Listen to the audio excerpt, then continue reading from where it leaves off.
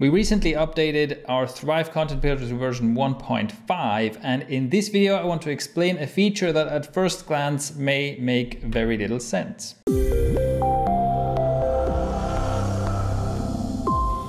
Hello, I'm Shane from Thrive Themes, and if you haven't seen the previous video about the new Thrive Content Builder version yet, check out the link below to take a look at that. Because right now I want to jump in and show you one of the new features that may be a bit strange when you first see it.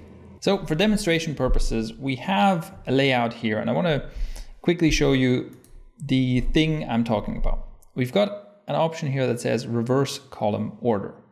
So let's actually go ahead, and we've got these nicely numbered and colored buttons here.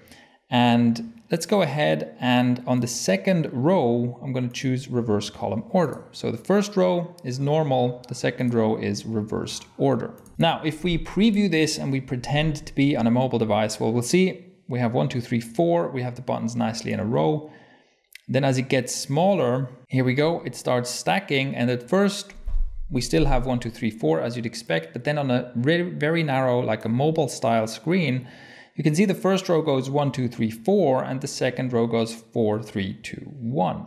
So that is what's meant with reverse order. It means that once the columns stack on top of each other in a single column, you can change the order in which they stack. Now that seems weird, right? Why would you want to do that? Well, there is a specific example of why you'd want to do that, and I made that further down. So if we look at the full width here, here is a typical kind of layout that you might have on a sales page to present some features, which is what I call a zigzag layout, where you have image on the left, text on the right, and then image on the right, text on the left, and then image on the left, text on the right again.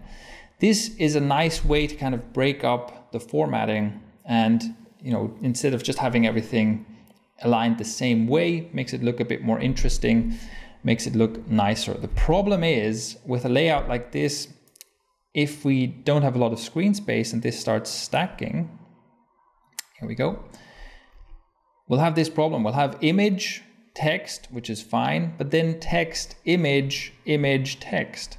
So here, this layout becomes really messy actually, and it doesn't look very nice at all anymore. And the reverse order is the way to fix that. So in our editor, what we want to do is here we have this layout, and right here on the second column, we want to do reverse order. So the normal order is always that the leftmost column will be at the top. And here we want to change that. Here we want the left column to be at the top. Here we want the right column to be at the top, and here the left column again. So if I save this and then we check the preview, and again, we're looking at a mobile style preview. Now we have image, text, image, text, image, text, which looks much nicer and much cleaner. So that quite simply is the reason for this reverse order option on the column container.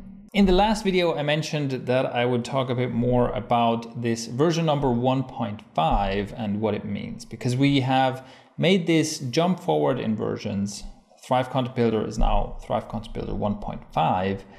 And the reason we're calling it 1.5 is because to us, this is a halfway point to Thrive Content Builder 2.0. The changes we made here are nice, but they're really mostly just a foundation for much bigger changes that we want to bring. So for a long time, we have been listening to feedback and doing a lot of testing to find out what we can do to take the Thrive Content Builder to the next level.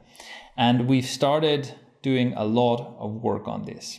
Thrive Content Builder 1.5 is our milestone of some changes that we could release and some foundational stuff we could do while keeping Content Builder as it is. The next update, and it might be quiet in terms of Thrive Content Builder updates for a while, but the next update you will see is going to be a massive user interface update. So everything about Thrive Content Builder is going to be improved. And because it's a user interface change, we have to do it all at once, right? We can't have like part of the user interface look different. I'm very excited to bring you these changes, and I wish I could show it to you already, but of course we still have quite a bit of work to do. But I wanted to let you know that we have been gathering all this feedback and we've been listening to your suggestions for a long time, and everything is going to be built into Thrive Content Builder 2.0. The only reason why we haven't released more changes and more feature requests in the current version of Thrive Content Builder is because we've been building this totally new version. But as it is, this is also another opportunity for you to let us know what you like most about Thrive Content Builder, what you hate most about it, what annoys you about it, and what you would like to see in Thrive Content Builder 2.0. So let us know by leaving a comment below. Thanks for watching, and I really look forward to hearing your feedback.